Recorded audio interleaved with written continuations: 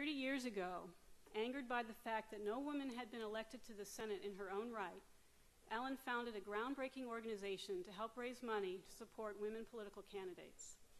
Emily's List, which stands for Early Money is Like Yeast.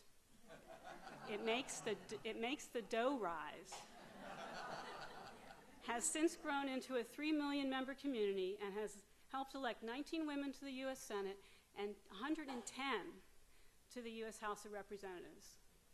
The organization continues to train women to run for state and local office as well.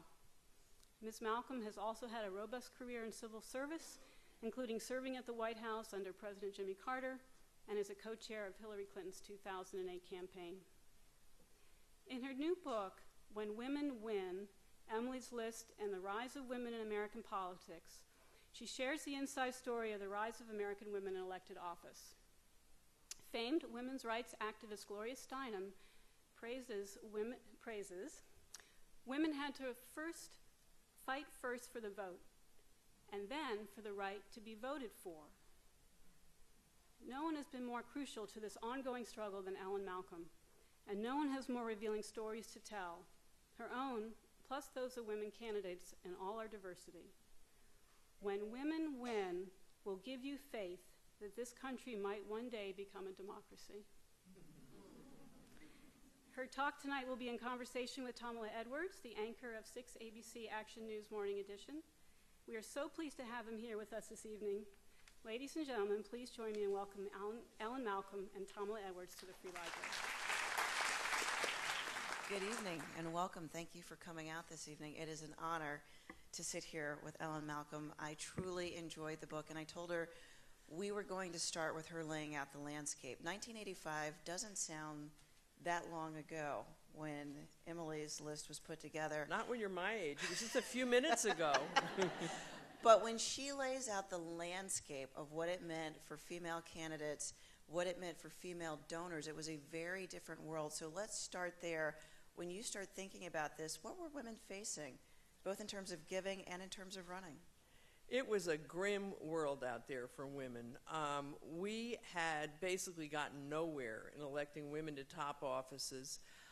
In 1972, at the beginning of the women's movement, there were 14 Democratic women in the House. We started doing House races in '88. The 14 had actually gone down to 12. So 15 years of the women's movement, we've lost 2 seats. We had never elected a woman governor of a large state. And what absolutely enraged me and my friends was we had never elected a Democratic woman to the United States Senate in her own right in the history of this country. I mean, just think about that. There were a couple of Democratic women that had been in the Senate, but they were always appointed or their husband had died and they'd taken over his seat. But there had never been a Democratic woman that had served in office and worked her way up the ladder and, ran for the Senate the usual way and won. And so that really propelled me and my friends to do something a little different and figure out a way that we could get some women in. But you also talk about women giving, that you would ask a woman to give money, and over a small amount of money, she'd say, let me ask my husband. Well, there was some of that. There was, besides no women in office, there were very few women political donors at that time. Barbara Mikulski, who was our first candidate, used to say, I couldn't raise money at all for my campaigns. I'd have barbecue for Barb, bowling for Barb, baseball for Barb, anything. She'd speak at a crowd like this. She'd pass the hat. People would put in $5 or $10. So women weren't used to writing checks. They weren't used to, as I used to say, adding the zeros to the checks. And one of the things Emily's List has done over the years is explained politics and the process to our members and kind of held their hands and walked them through the process and encouraged them to give more money to campaigns. And so the world that you see today is far different, and it's because a lot of women learned that it was okay to write checks to candidates, just like it is to charity, to take charge of their own resources. They don't have to ask their husbands, and it's made a huge historic difference. So for me, the book, in many ways, is a thank you to the members of Emily's List, who really are the ones that made history happen by supporting women running across the country. Candidates will often say, no matter what you say, you have to ask at the end, I'm asking for your vote, or it doesn't matter. There's a point in the book where you go to ask a group of siblings, women, for big money, and you're nervous, like, will they give me $50,000 each? Nobody had ever asked them. Right. And that was shocking, that if they had just asked. Well, it's also one of those great, there's another saw in fundraising that you get what you ask for. And we had started Emily's List. Well, let me explain kind of the essence of Emily's List and the donor network, what we did that was so different. One of the reasons that we thought women weren't getting anywhere was because the Old Boys Network didn't believe they could win and therefore wouldn't give them any money. And because they couldn't get any money from the traditional funders, obviously women couldn't win. So they were trapped in this vicious circle. So we needed to raise early money to give them credibility. But we also thought, if we do it the way everybody else does it, which is to have a PAC, a political action committee, we can only give legally up to $5,000 per election. That's not going to give our women credibility, so that isn't going to work strategically. And anyway, we know women around the country that really care about women, and if we told them about our candidates, they would write checks to them.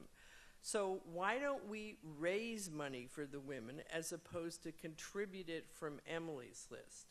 So the essence of Emily's List, and what I would say in the beginning, remember there are no big women donors, I would go and say, we ask you to be a member of Emily's List and write a $100 check for your membership, and that'll take you through the 2-year election cycle. Then we're kind of like your political staff.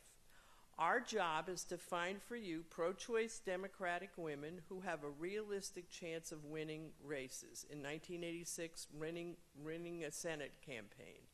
We'll send you information about the candidates. You'll learn all about them. You'll hear what they've done in their lives, what the who the opponent is, what is happening in the race, what the candidates' positions are on all kinds of issues, and then you, the member, decide what you want to do and make out your check to whoever you want. We hope during the 2-year cycle you write $100 checks to 2 or 3 candidates we recommend. So if we have 1,000 people and they write a $100 check made out, Mikulski for Senate, we can raise $100,000 as opposed to the 5 or 10 we could contribute as a PAC. So it was a way of incredibly leveraging the amount of money for our women campaigns, at the same time giving incredible power and decision-making authority to the members. And so right off the bat, people, even before we started helping the candidates, and I would tell that, people would cheer at the prospect of raising $100,000 for a Senate candidate. Women had never had that happen in their political lives, and yet it was so simple, it was so logical. We could do that.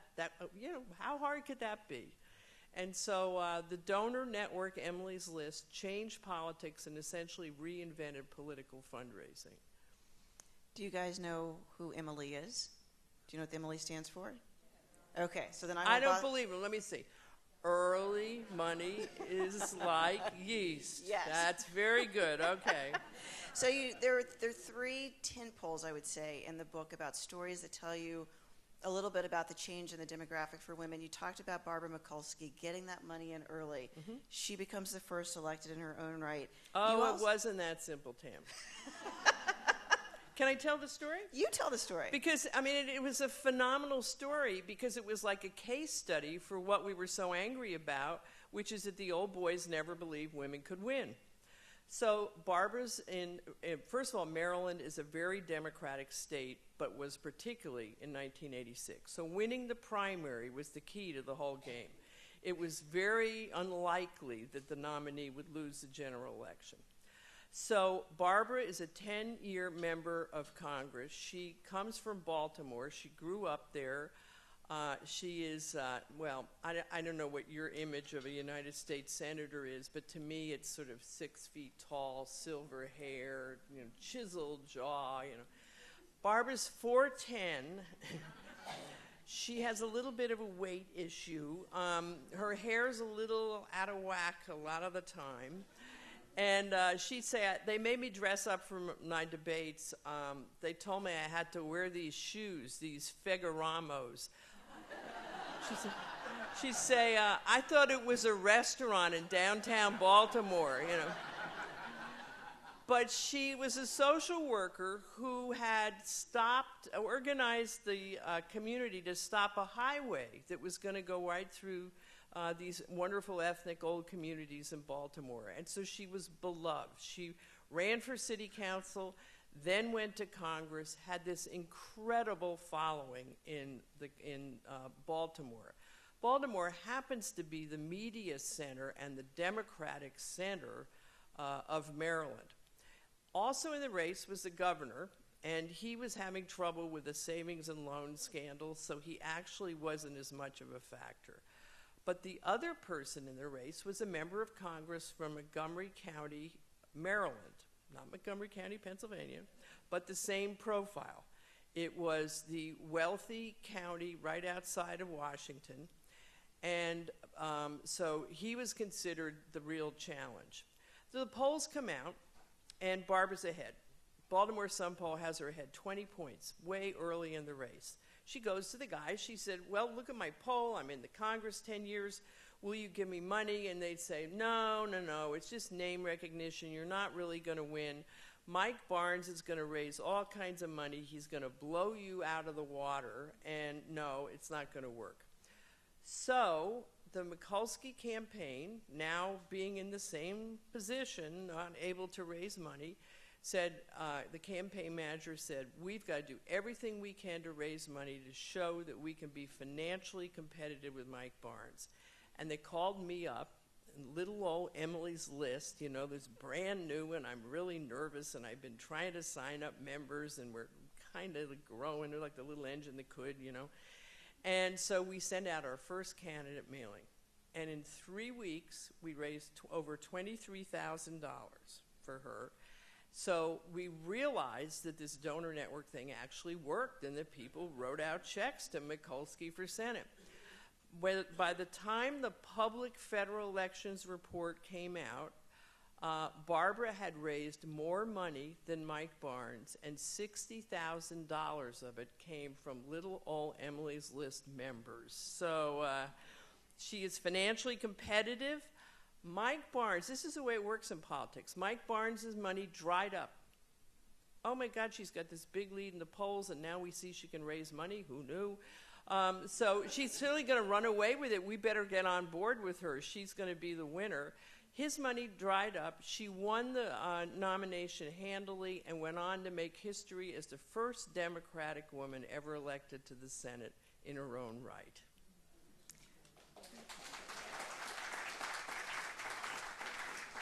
The next tentpole story I thought was about Ann Richards, who became I'm from Texas. I remember meeting her when she was the treasurer. She becomes the governor of the state. It is not easy, and we see the way that you have to turn around a negative race. She's fighting both the men in the party who say, wait, you got to have us on board, and also the mud, the secret things they will say about women. Right. What did you learn out of that race? I learned that Ann Richards is as tough as anyone I've ever met in my life.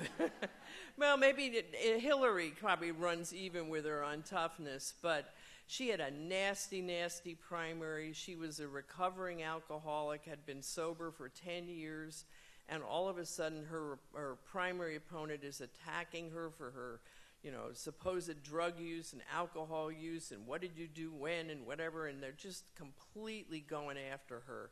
We were the biggest financial contributor in the primary race. And at the end of the day, what saved the campaign was that Ann kind of had her own personal come to Jesus and said, I can't let them do this to me. And she turned around and just started attacking her two opponents, and that was the end of them.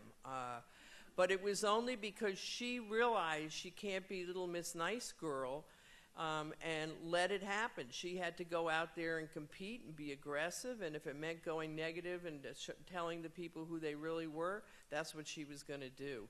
Same thing through the general election. We helped her when she was down in the polls, and at the end of the day, her opponent made a colossal mistake. It was literally the last weekend, and Ann became the governor of Texas, and it was just a phenomenal win. Ann Richards, when I got started in politics, I worked at the National Women's Political Caucus, and it was in the late 70s. And it was the beginning of women kind of learning about politics and trying to have some kind of say in the political process. Ann and a whole group of friends were the caucus in Texas.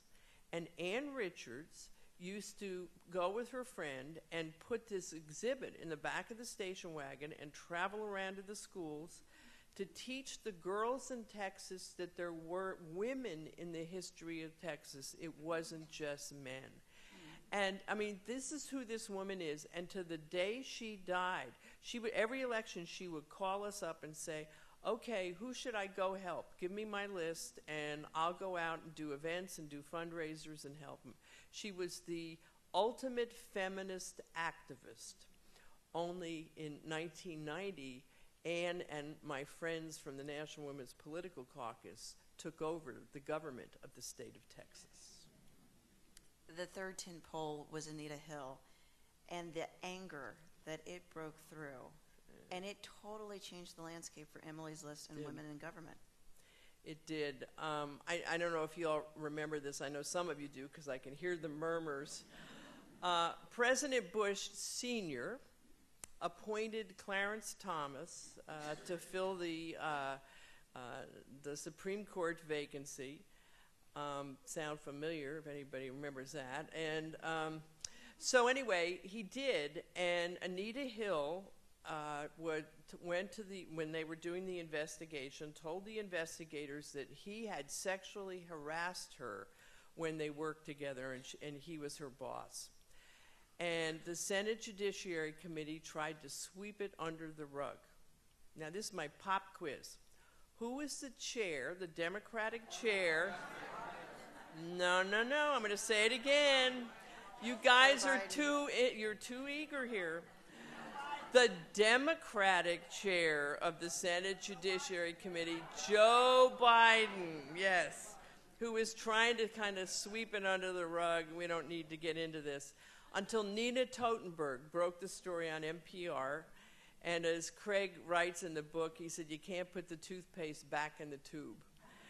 And for days, the country was riveted by this awful hearing in which 14 white men on the Senate Judiciary Committee basically sat on their hands on the Democratic side and didn't defend Anita Hill or attacked her, said awful things, led by, there you go, there's the Pennsylvania hook, Arlen Specter.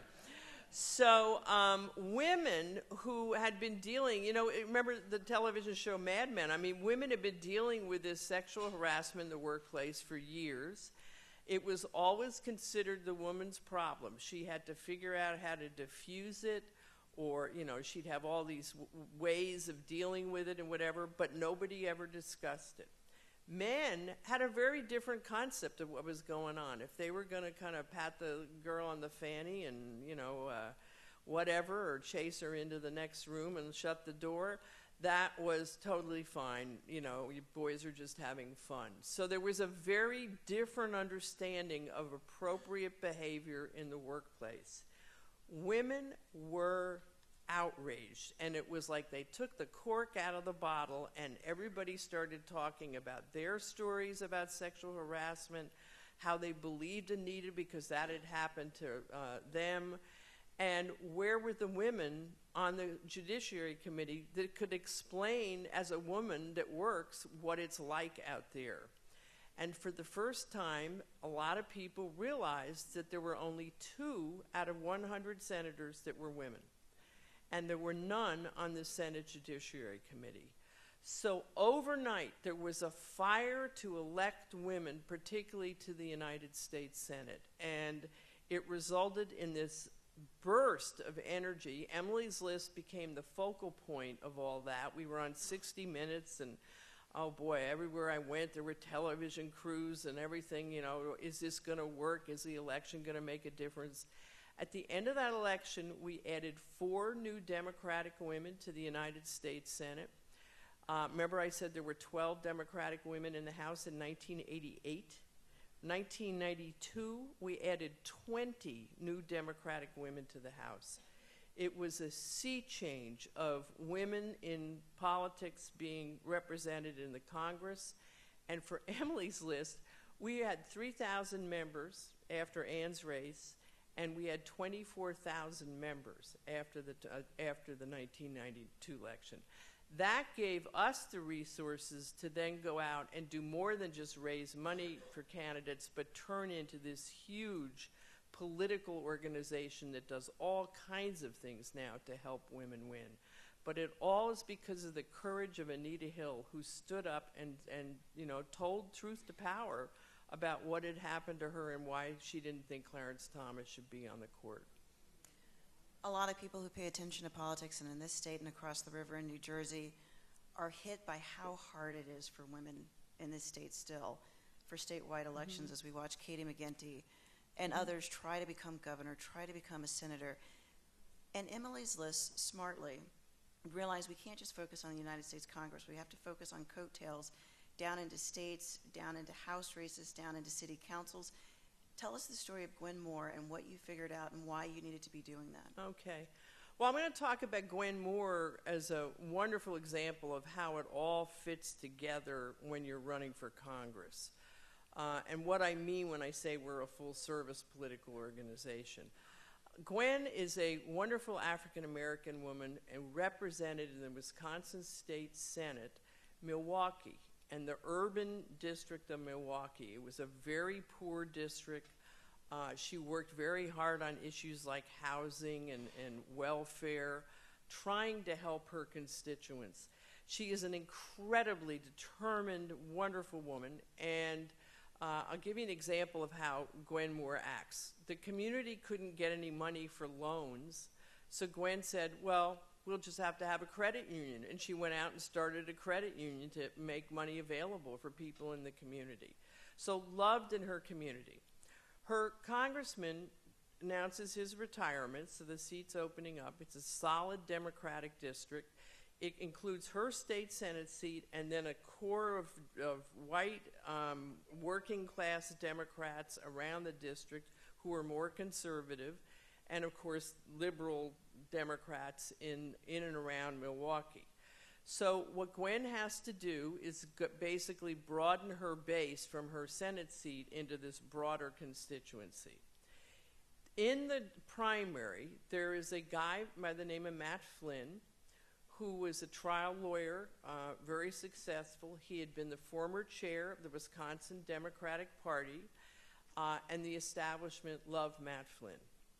And they were convinced he was going to win. The governor had given him his tacit support. All the governor's guys were working for him. The most powerful member of the congressional delegation was for him. He was the front runner. Everybody thought it was a done deal. So the question is, how do you help nice, wonderful, hardworking, brilliant State Senator Gwen Moore win against the front runner and the person that the establishment is behind? So let me read a little tiny bit from the book so you see what Emily does when we go to work.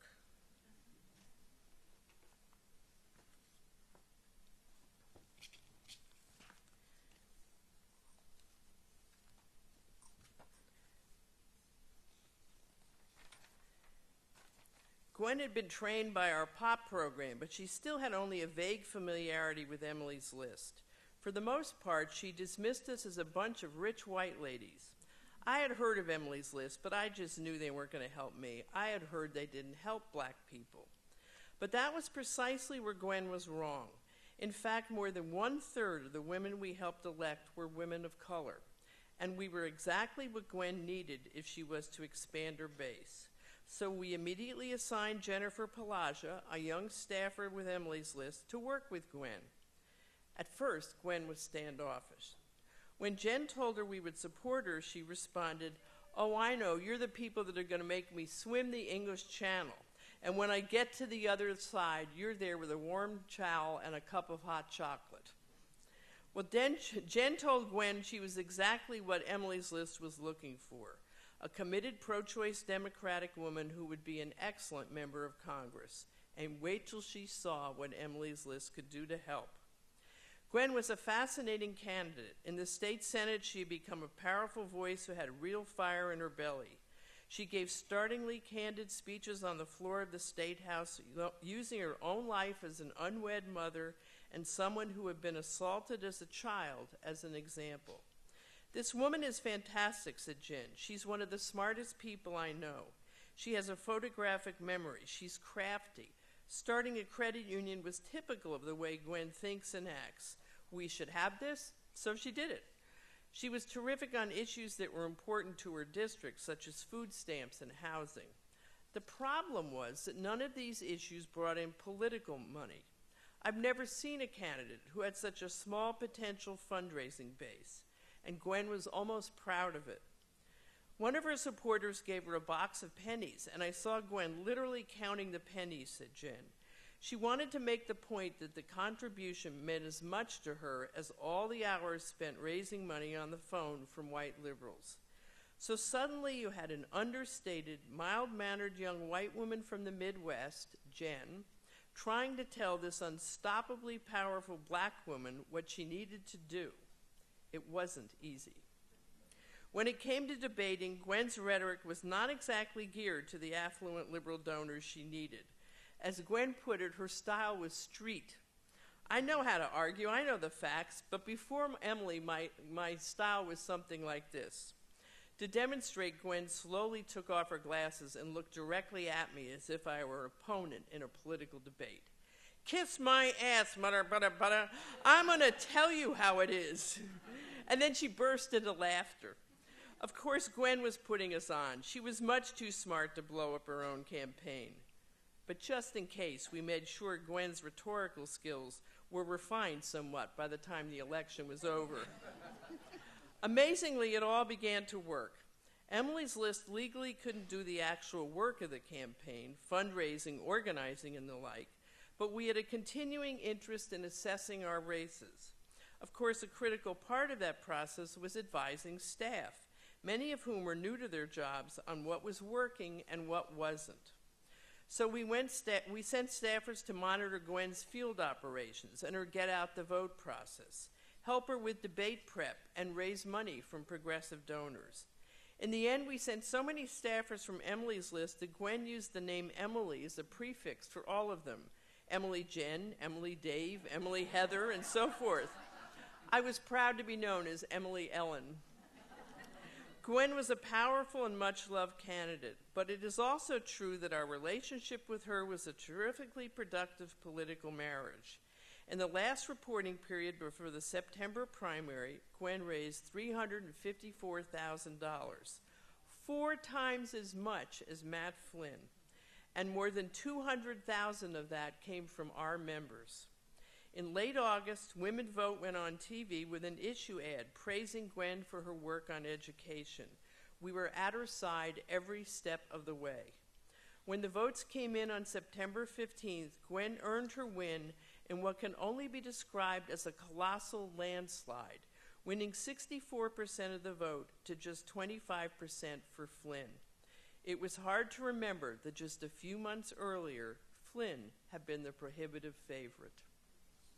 So that's what Emily's List does to help our women win. I think that deserves a round of applause.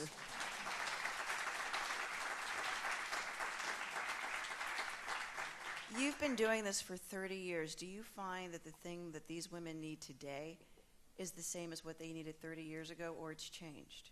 What's the key thing that you find women candidates need you to help them with? That's a very good question. I think that in many cases, the problems of the political establishment have changed, but not always. It comes back every election cycle. We have arguments with the party about primaries. They think they have the great guy. We think we have the best candidate in our woman, and we argue it out and we run against them, and many, many times we win in those races. One of the things that's changed in campaigns is the issue of money. When Barbara Mikulski won the Senate race, her total campaign was about $1.5 million. Now, House races cost 4 times that. It is phenomenal, the amount of money in the political system. And with Citizens United, the whole system has been upended. So now you have millions of dollars from outside interests. It's like the competition of the billionaires, who's going to elect whom in this election. It's just awful. And one of the things that it does is it makes the campaign, the candidate and the campaign, small pieces of the big election dialogue. So Gwen Moore may decide she wants to talk about creating jobs for the middle class, but some wealthy guy is hammering her on, domestic violence legislation or something like that. And it just makes a mess over the strategies of how you run these massive, wealthy, big-funded campaigns. So the system now is terrible. And I think, I hope when the Supreme Court, finally we get our 9th member of the Supreme Court, the court will relook what's going on with Citizens United, because it is just absolutely devastating our political system. A couple instances in the book, you have women, both of whom you like and would have supported, run against each other in the primary. And that made me think about this time out. Did you stay up at night saying, Elizabeth Warren, please don't run? You had supported her. Don't put me in this position of having to pick between you and Hillary. No, it's fortunately she did not do that, but it is something we knew from early on, that eventually we were going to have more than one woman in the race. And at the beginning of the 1992 election, before Thomas Hill and all those things are happening, I said to the steering committee, one of the things I think we have to anticipate is we have a lot of House races. It's the post-redistricting election. There are going to be more open seats than usual. And I just bet you we're going to have a primary for the House somewhere where there's more than one woman, and we're going to have to figure out what to do about that. Well, I thought that would be nice and quiet, and we could calmly work it out. What ended up happening is in New York in 1992, there was a Senate race, and former Congresswoman Elizabeth Holtzman and former Congresswoman Geraldine Ferraro were running against each other in a primary with 2 other men. It was a nightmare come true. Liz Holtzman was a feminist from the old days, member of the Judiciary Committee during the Nixon impeachment, a real powerful, well-respected member of Congress. And, of course, Jerry was on the ticket with Fritz Mondale, the first woman nominated as vice president in major parties, and was beloved across the country. So what do? We came up with a process that we use now all the time when we're in this situation. The first decision we make is, if we don't make a decision on which woman to support, will we lose this rare opportunity to put a woman in office? Believe it or not, when Maria Cantwell ran for the Senate in Washington State, the Democrats had 2 people in a primary, and they were both women. And so we stayed out. We thought, well, the woman's going to win. We'll stay out. We'll work in the general. So once we decide that there's a challenge, a strong male challenger, that we need to take advantage of this opportunity, we do a lot of work. We may do our own poll. We look at the campaign plans. We meet with the candidates, their campaign team. We talk to people on the ground. We look at the money they're raising and what they're doing, and essentially try to figure out who is the strongest candidate to win the general election. When we do that, we then will come in and pick that candidate to help. And then when we come in, we do everything we can to win that race, because the biggest problem we have getting women in office is there just aren't very many opportunities to add newcomers to office. And so we go through it. It is an agonizing process. It's not something we enjoy, but I think it's something we have to do. And it would be faint-hearted just to pass on the situation because the decision was difficult. 2 quick questions before we open it up to the crowd. Are you surprised that a Sarah Palin or someone else hasn't tried to knock off your model for conservative women? Actually, some people have. In '92, one of our members came to me and said, I'd like to start something for Republican women like Emily's List. Do you mind? And I thought, you know, I knew a lot of wonderful, moderate Republican women when I was at the National Women's Political Caucus. Ronald Reagan came in the 80s. The Republicans, conservatives started taking over the party and pushed all those women out. And so, you know, I'd be happy to give you any advice you want, and did for many years. We'd meet periodically, and it was called Wish List. It had a terrible time in the Republican Party.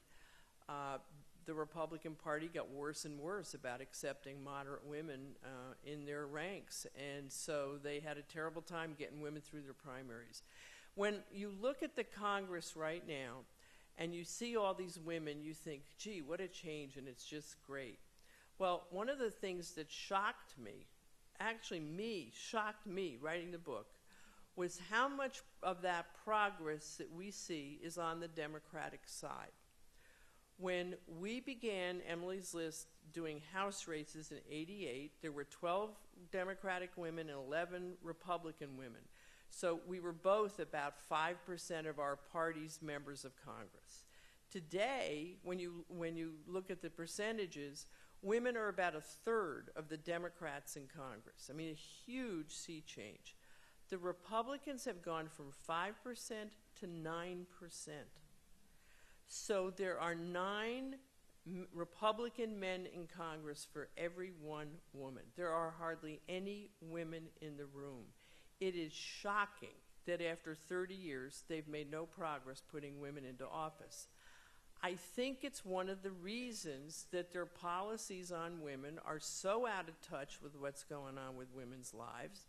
They certainly could use more women in there explaining biology to them, you know, and frankly, I think it's outrageous, and I hope that Republican conservative women find a way to do something about that. Every cycle now there's little talk about it, and I haven't seen many results, but I think the country would be better off, even though I wouldn't agree with them probably on a lot of issues, if they had more women on the Republican side just like we do.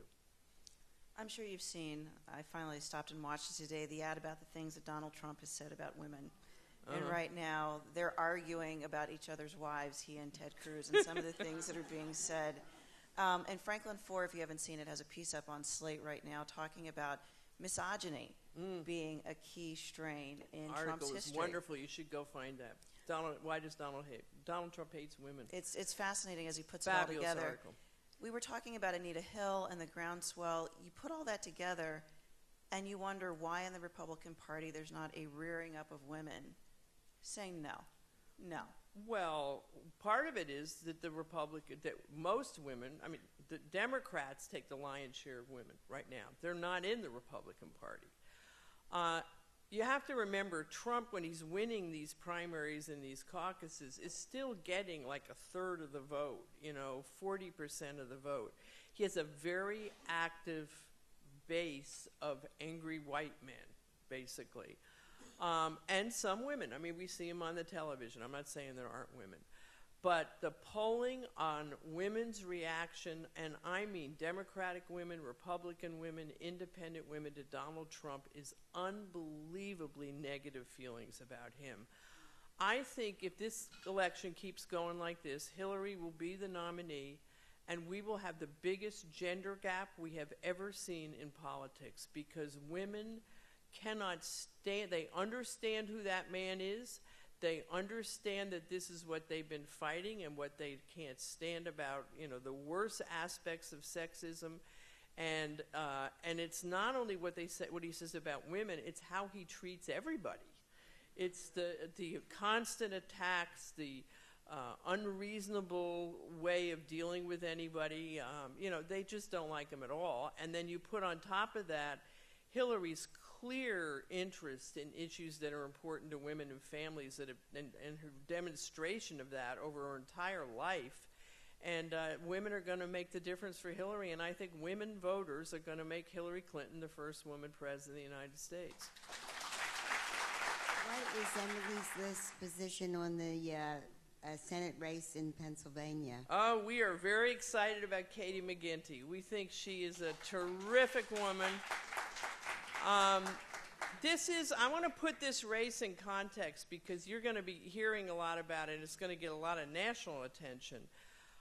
One of the things, Mitch McConnell, I don't even have to make the case. Mitch McConnell made the case about why it's important for Democrats to take back control of the Senate when he said he wouldn't even consider President Obama's nominee to the Supreme Court. So who is in control of the Senate is up in the air in this election. We have only 4 seats difference between us. They have a host of Republican senators up. And we have 5 women that we are supporting against Republican senators that I think have a very good chance of taking back the seat. Katie McGinty, I think, is that candidate here in Pennsylvania. She has spent her life working on issues important to women and children, on the environment. She's had a lot of policy experience in the Clinton administration and working for 2 governors here in Pennsylvania. And as the 9th child of 10 kids, she's got to be tough enough to deal with politics. So we're pretty excited about Katie.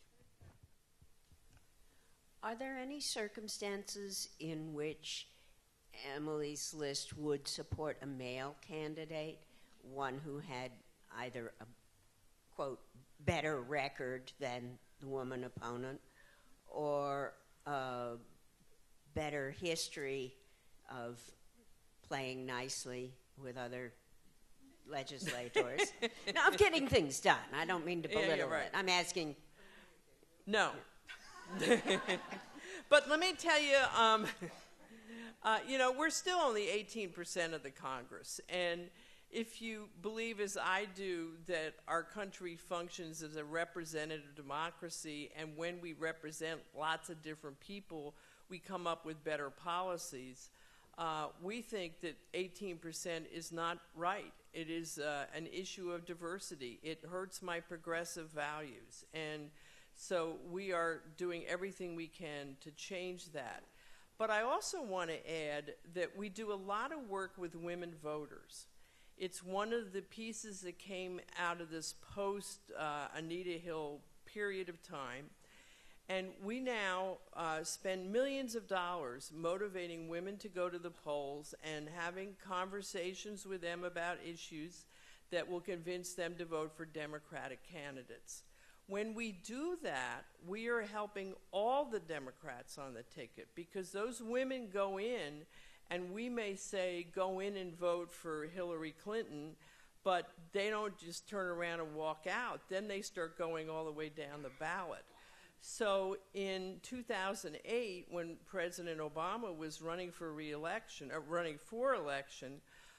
we were interested in 2 Senate races, Jeannie Shaheen in New Hampshire and Kay Hagan in North Carolina. Those were also key target states for the Obama campaign. And so we had a conversation with them. We told them we were going to mobilize women voters, and we were quite mindful of the fact that that was going to help President Obama win those 2 critical states. So yes, we help men, but our goal is to elect women, and we would never, ever endorse a man over a woman candidate. Hi, Ellen. Can you tell the audience about the POP program and about what you do with state legislatures, with city elected officials, and specifically candidates locally who you have helped and trained? Okay. In about 2000 and 2002, Emily's List launched what we call the Political Opportunity Program. Unfortunately, became known as the POP program. I don't know if that's the best name we ever came up with, but at any rate, we're helping women pop up all over the place, I guess. And what we do is we go in and we recruit and train women and encourage them to run for office. And are our two staffers here? Are you here? Stand up so we can see you. These are two women that work for us.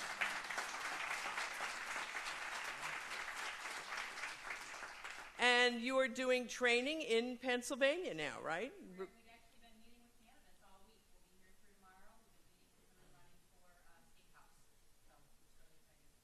So it's really exciting. So thank you for doing that. It's great work.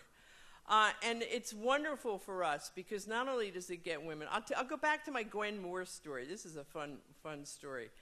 Gwen was in the state Senate, and we had been working in Wisconsin for a couple of years and training people. As I mentioned in the beginning, we had trained her to run for a state Senate race. So she runs, she's going to vacate her state Senate race. So we go to the woman that had taken over her assembly race and said, we think you should run for Gwen's state Senate seat. She said, you do? We said, yeah, we'll show you what to do. We'll help you work through this. But you have one other job. And she said, what's that? Well, you have to go find a woman to run for the assembly seat.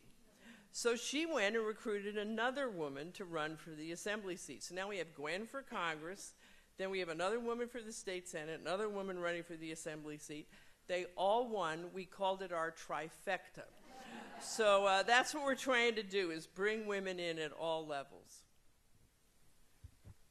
First of all, thank you for coming to Philadelphia. I'm super excited to hear you speak. Oh, Back thank in you. college, I actually wrote my senior thesis on challenges to the female presidency, and obviously Emily's List was a huge part of that narrative. So I'm really excited about the work you're doing. Did you conclude one could win? I focused on campaign finance and the media rhetoric, and it aligns with what you were saying as far as like media. Definitely women have to be aggressive almost in calling out the negative biases, and as far as campaign finance, early money is like you. So Oh, very good. Thank you. So my question actually was, how do you rationalize that Hillary Clinton or liberal women running for political office are better advocates for women in general to conservative women?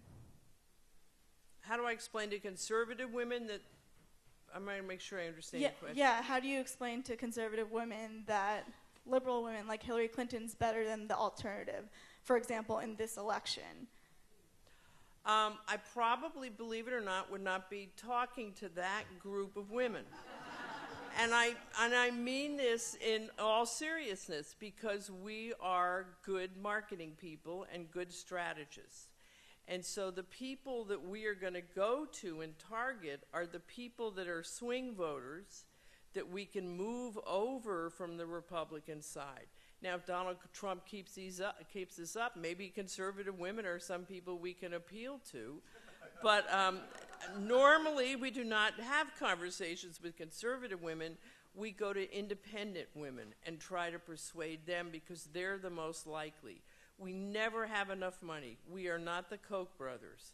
And so even though we raised and contributed in the last election $50 million to candidates, we don't have a penny to lose. So we try to be smart and strategic, just as we do with everything else, and target those women where we're going to get the most bang for our buck.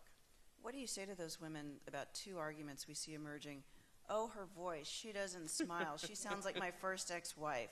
The other one is, you can't trust her. She's a Clinton. You never know what will pop out. Yeah. So what do you say to independents who say, oh, I don't know? Boy, those are two different kinds. So let me give you a more complicated answer. The first on the gender stuff.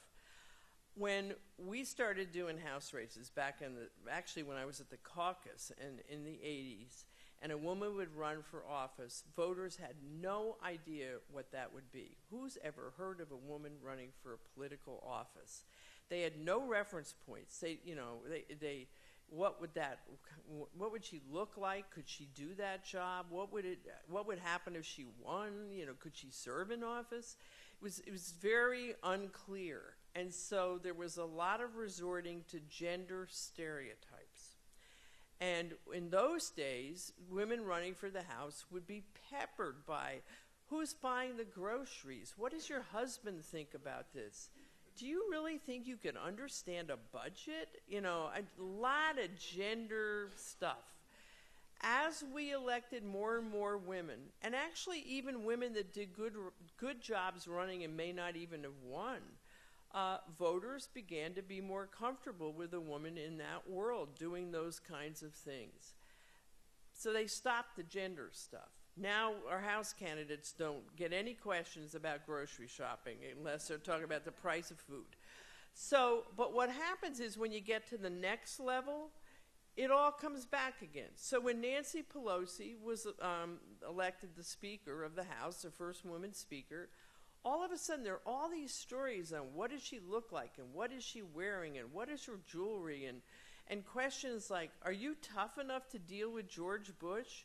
Are you going to be smart enough to get all the Democrats to come together and stay together? Well, Nancy is tough and brilliant and strategic, but, you know, it's this gender doubt. Could a woman really do this job?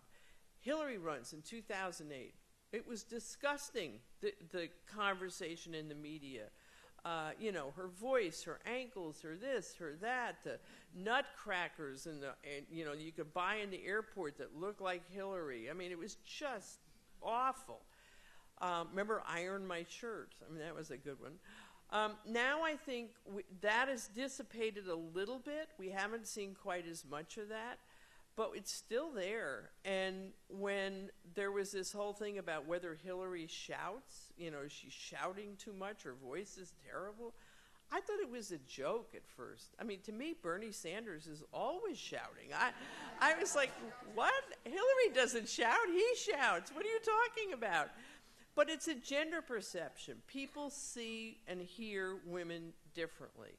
And I think so far it's been pretty good. I think if Donald Trump's the nominee, he's going to push that button, just as he has with race and all these divisive issues that he's doing.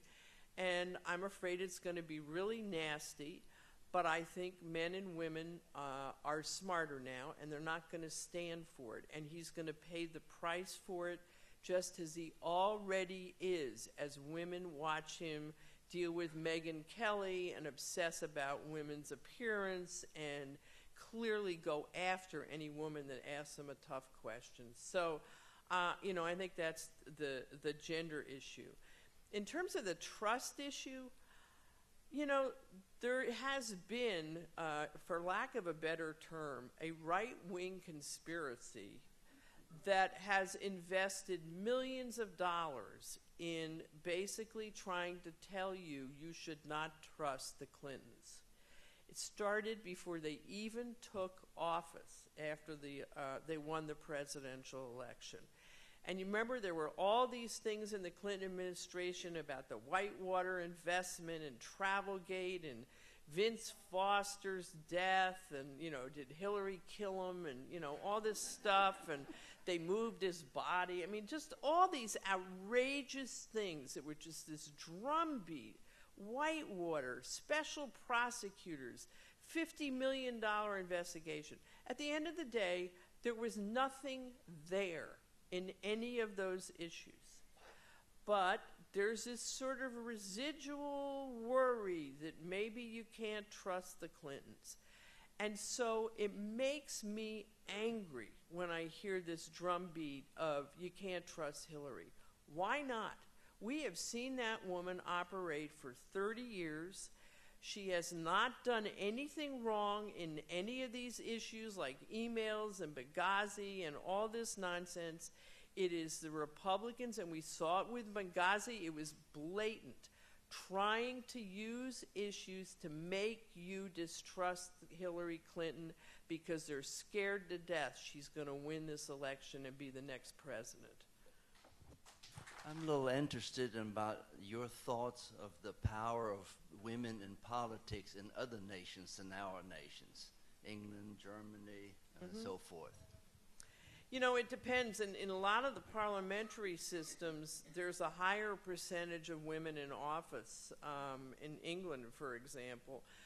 By the way, in '92, a woman named Barbara Follett, who is married to the author Ken Follett, came and visited us and went back and started Emily's List UK and helped take back Government for Labor with, in the next election. So I always got a big kick out of that. And there's another group in Australia and a couple of other places. It's a very different dynamic in a parliamentary system. The role of the party is very different. What the candidates do in the election are very different. And so, you know, it's hard to compare them, but it's great to see women leading, and it's even greater to see it here at home for me. Hi. We'd like to hear about the person behind Emily's List. What is it? Tell us about your background, and have you ever considered running for office? And who is that Emily, anyway? Well, and I go through some of this in the book. I grew up not all that far from here in Montclair, New Jersey, in a Republican family. My mother was, from her generation, believed that when you married, you stopped working and you stayed home and you took care of the kids. But my mother was a very active, committed member of the community and worked in all kinds of volunteer jobs, ending up in leadership positions, head of the Junior League, the United Way, the Mental Health Association, and so really gave me a sense that women could lead and that we had a responsibility to give back to the community. So those values, I always think, like, as a child of the 60s, I did the 60s version of what my mother did in the 50s and went into the workforce and continued the work to try to make a difference and give back to the community, only in my case do it through either my personal philanthropy or through Emily's List. Once again, Ellen, thanks for being here. That's great to have you. Thank you. Bernie Sanders has been bringing out an awful lot of young people, young women, to the election. What I worry about is that when Hillary becomes the candidate, what will happen with these people who have been coming out for Sanders? Will she be able to bring them out to vote for her?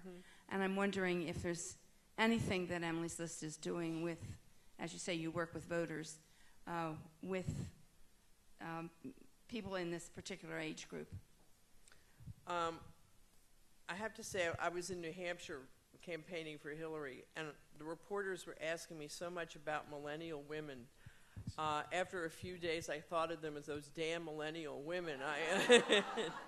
But the truth is, I'm pretty excited that the millennials are getting involved in politics, and good for Bernie, because I graduated, actually so did Hillary, in 1969 at the height of the anti-war movement, civil rights, educational unrest. I mean, it was an incredible time. And my first political act, actually, was to come to Philadelphia to door knock for Gene McCarthy, Senator Gene McCarthy, who was the anti-war candidate. I went to a Simon & Garfunkel concert. It was great fun. So that I felt when I was in college that my generation was going to change the world, that we had different views of things. There were lots of us. We were going to bring peace. We were going to end this civil rights inequality and end poverty. And I was committed to that. And just as Hillary Clinton was, too. Same thing. Went to work for the Children's Defense Fund, became a lifelong commitment to trying to make government work to help people in their lives. And that's what I have tried to do, too, in my way. So I see these millennial women and men, and I think, good for them. You know, I hope they're going to door knock for Bernie just like I did for Clean Jean. And I hope they get excited and they learn skills and they will come out and continue this work for years and years to come. In terms of the election, we have the great unifier on the other side, and that is Donald Trump. So if I ever worry that they're not going to come out, we've got a long way to go of listening to Donald.